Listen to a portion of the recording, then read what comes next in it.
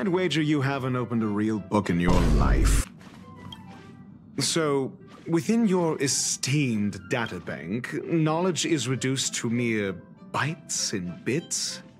Sure, it's handy for sharing, but it surely robs the reader of genuine pleasure, does it not? The touch of a paper book is a sensation I frequently find myself missing. I don't know. What, can't grasp the concept?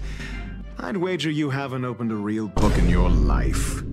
The sensation of paper under one's fingertips, the sound of turning a page, they provide psychological stimulation when one's thoughts are stalled, leading you gradually out of any mental impasse.